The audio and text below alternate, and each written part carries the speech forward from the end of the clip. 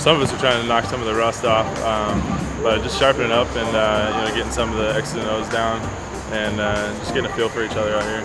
We've been actually getting after it pretty physically out here. You know, the only way to get used to bumping and grinding is to do it, so we've been taking a pretty hard approach to that. You know, for us, coming into the tournament, ultimately, we need to make sure that we're contenders in that final game. USA hasn't played in that final game yet, so that's the #1 step. Get there, and then obviously it's just one game. That's all we got to do when we get performing well. I think it's maybe a little bit more fun than outdoor. Just the ball is just flying around. You're constantly getting more touches on your stick. You know, the precision that you have to pass with, and again, the proper footwork that goes along with that, I think kind of can get overlooked in the outdoor ranks.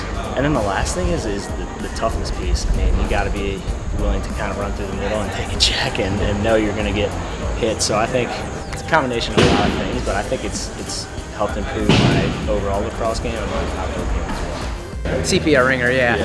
No, CP is obviously a huge addition. I mean, he's probably the best American. You gotta have your stick up and ready at all times.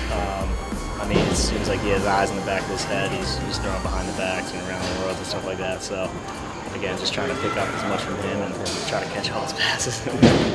We got a pretty legit squad. Yeah. We really do.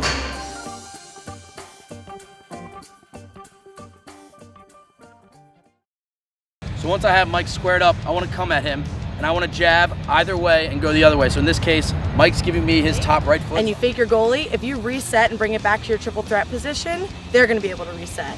So little hitches and being